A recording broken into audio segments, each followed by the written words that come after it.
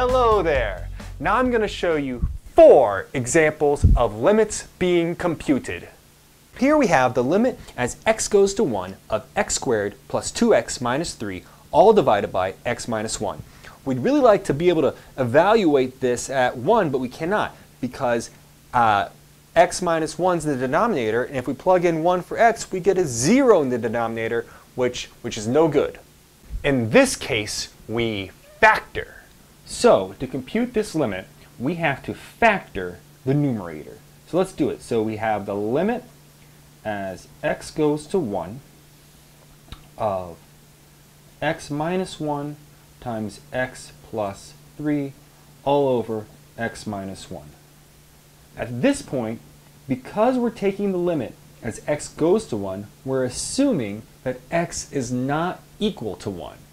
Hence, we can cancel these terms out, and we get this is equal to the limit as x goes to 1 of x plus 3, and then this is equal to 4. We should point out that x plus 3 as a function is not equal to x squared plus 2x minus 3 all over x minus 1, because when we evaluate x at 1, this one's equal to 4, and this one is undefined.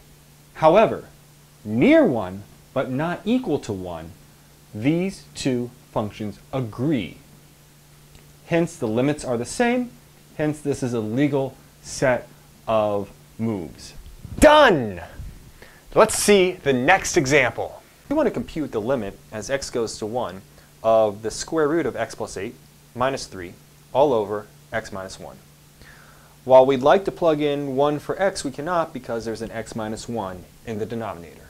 This time we rationalize the numerator by multiplying by the conjugate.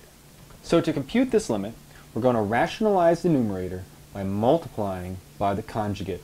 So it's going to be the square root of x plus 8 plus 3 all over the square root of x plus 8 plus 3. So now this is equal to the limit as x goes to 1 of, well, we have to expand this out, and we're going to find that it equals x plus 8 minus 9. And in the denominator, don't do anything. Just leave it as the square root of x plus 8 plus 3. Simplify the numerator. We have a limit as x goes to 1, x plus 8 minus 9, that's just x minus 1. Aha!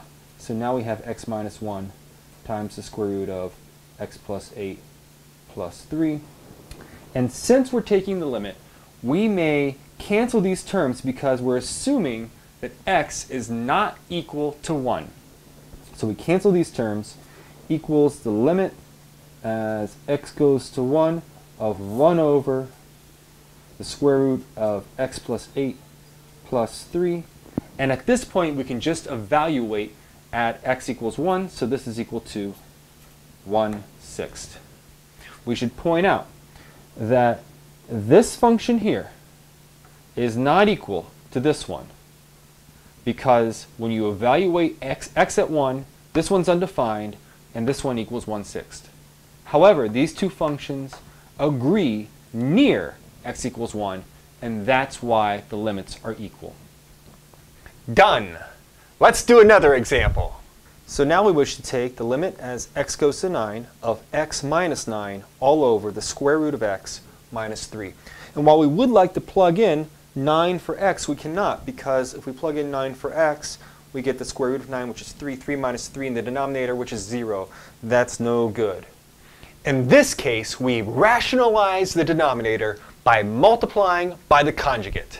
So again, we're going to multiply by the conjugate, and so let's go ahead and do that. So I multiply by, let's see, the square root of x plus 3, the square root of x plus 3, and what's going to happen? Well, this is going to equal the limit as x goes to 9 all over, well, this is going to be x minus 9 here. Oh, that looks pretty bad. However, we have x minus 9 in the numerator already, and the square root of x plus 3. Don't even multiply it out. So now what we can do is since we're taking the limit and we're assuming that x is not equal to 9 when we take the limit, we can cancel these out and we get that the limit as x goes to 9, we have this, the square root of x plus 3. It's a long square root sign. Sorry everybody. Okay, so now I plug in 9. What's the square root of 9? It's 3. So this is equal to 3 plus 3, which is 6. There's our final. Done.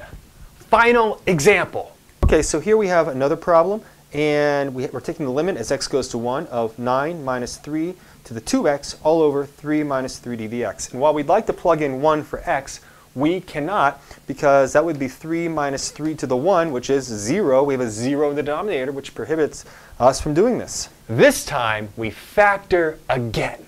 So what we're going to do here is we're going to rewrite the numerator a little bit. So this is equal to the limit as x goes to 1 of, let's see, well, I can write this like this. I can write it as 3 squared minus 3x squared. And I have 3 minus 3x. And now this is the difference of two squares. And we should know how to factor the difference of two squares.